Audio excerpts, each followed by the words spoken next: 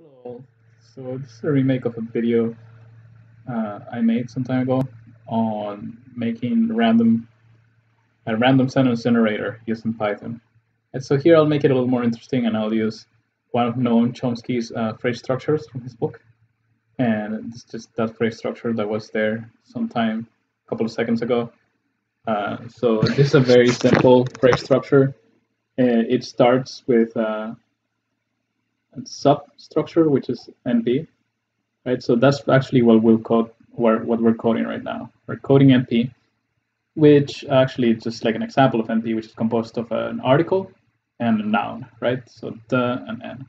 So for that, just like if you want to just code them, it's really easy to just display it right away as a unit, right? Just by printing, by the print statement. However, we want something a little more complex that can apply to joining several substructures together. So that's what we are doing right now. We're going to be implementing something that is called a property which is called args on one of our functions that we're writing. So this args basically just joins however many arguments you want to give it, right? If you do an asterisk, as I showed you, as I just coded, right? So with this function, assemble function, you can assemble. Sorry about that. You can assemble two or more strings together, right? As you can see, if I just run it without the print statement, it will not print. So that's some versatility we want that we don't have with the print statement alone, right? So this is basically why we need that assemble function. Now, what we're going to do after we've coded this assemble function, which is very practical, and learning args is great as well, because it's not only applicable here on sentence generation, it's also applicable, on other functions that you may need to code later on in Python, unrelated to this. So it's always good that you know it, you learned it. So NP is this phrase substructure of the NP plus BP structure, right? Sentence. So NP is composed of T and N, as I mentioned before. So it's very simple. We just call on to the previous assemble function that we made to make this one. And now we're also below here, what we're writing here in line 15, I think. No, sorry, 19 is the BP substructure, which is composed of a verb and also of an NP substructure, right? If you are a little confused about this, you can just look at the PowerPoint 3 to the right of this video. I mean, on the right side of this video, and so you can follow that, the whole structure of this sentence, right? So what we're doing now is we're typing the function which builds the whole sentence, right? And as you can see, also this sentence is composed of those two substructures that we just coded. So we just give it that assemble function. It's like a function within a function. So that's basically what it is, right? So let's test it and see if it works well. That's what I'm going to do right now. And just type define a T and an N, right, for noun. I may also need to define a verb, right? But first, let me just type those substructures.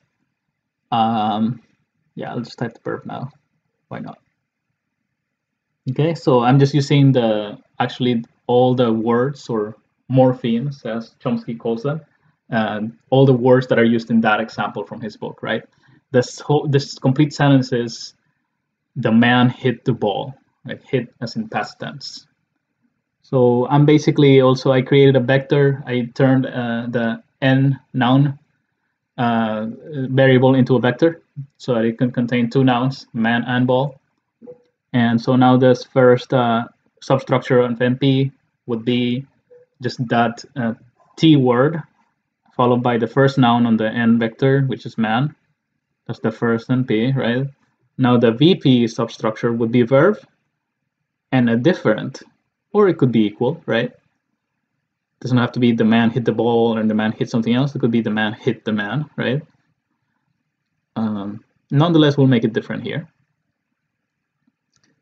So in order for us to make it different, we need to define two different NP substructures, which is what I'm doing here. NP1, composed of the article the and the noun, the first noun, and then the other one, the second noun that we have in that vector, right? So we define NP1, NP2, and now the BP1 substructure, which is just BP, is a function of the second NP substructure, right? So that's what I typed.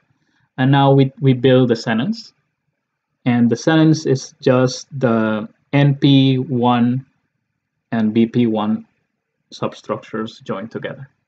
Okay, so after defining that sentence, then we enclose it in the print statement, then it prints it perfectly, right? The man hit the ball.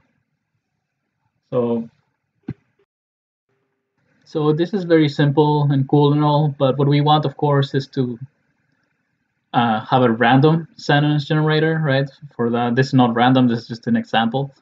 And of course, we may want to build more than one sentence, right? So for that, we need a loop. And this is basically what I'm coding now. I'm coding a function that loops over different words and then, selects those, places all of those words together or morphemes into the phrase structure that I've defined here below. Okay, so that loop, the input will be an x, and this x would be the number of iterations or the number of sentences we want to generate. Okay, so what we're going to do now is we're going to take this structure that we built. I'm just going to copy it from what we just made and paste it into this code block, into this iteration code block. And of course, I'm going to have to modify it a little bit, right? So that it can select random words randomly. And I'm just copying it to make it faster, to code it a little faster and not have to write the same thing again. Just making modifications as I need, right? So in order to make it random, we may need to add more words to these morpheme vectors or variables, right? However, it's what I just did is I imported a module, which basically the random module generates random numbers, right? So yeah, what we're gonna do, of course, like as I mentioned before, is we need to select words randomly. All of these words, of course, need to be defined as variables. So this is what I'm doing right now. I'm just defining the variables which contain those randomly selected words, like those randomly selected nouns, articles, and that randomly selected verb. So I'll just define two noun variables. The noun variable would be just basically selecting this using this choice function, which is the choice built-in function from that random module, right? Random choice just selects a certain variable from a vector. And of course, right now what I'm doing is I'm also redefining these substructures, the BP1 substructure and NP1's substructures as a function of those variables, right? Of course, what I'm doing now here is I'm just in order for us to generate random sentences, we need more words, right? Than just these. I think I wrote monkey here at some point. And I'm just writing some other elaborate words, perhaps, or other words such as carousel, right? I think it's French, but I'll just here. I like how it sounds, so I just added it. And other words that I'm writing here, several words, guitar, fire. Now for verb, I'm also gonna write some new words. And I'm just anything that pops into your mind, just write it,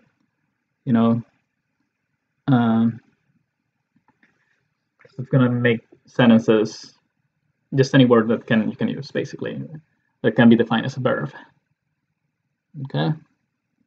So after we are done with our verb list, then we just close the bracket right? Coded, ran. Okay, and now we're gonna add also articles to our article variable. We're gonna also make it into a variable. We can add possessive terms such as their, right? Maybe other possessive terms such as our, and different sexes like his, right? When and her, and I guess like her, right? This is if it's gender non-binary, or like just making it, it's kind of like a new thing, right? So her. And so what we're going to do now is also going to be defining these obviously all of these variables, right, are just random choices from those vectors above, right? And now I think that's basically it, right? So now what we do is we're just gonna have to call onto that loop function, and by calling it, we just need to write the loop function. So we just write loop, and then open parentheses, and then type however many times you want to iterate, how many sentences you want to generate. So I'm just gonna put 1 to just test the algorithm, see if it works. And now we're gonna just run it, and it gives me an error. It says too many values to unpack. Yeah. So I just made a common mistake where I just defined 2 variables, and then I just gave it 1 input. So that's 1 output, I mean. So I actually, because I'm separating it by commas, it's just I kind of like forgot about that. So now n1 is the first random choice of n, and n2 would be the second random choice of n, and so on and so forth. I'll run the code, and it just gives me a random sentence. So now it works, right? The guitar ran her fire. Here computer healed the monkey, right? So we can iterate over several times. And her ball coded their guitar. I like that one better. So all these sentences are grammatically correct, believe it or not. I mean, depending on your consensus, on the consensus of her, right? These new pronouns. I'm not gonna go there. But yeah, so according to Noam Chomsky's book also, grammar is independent of meaning. Right, so anyways, I hope you enjoyed this video. Give it a thumbs up if you did, and subscribe if you want to. And thank you for watching. All right, I'm gonna log off.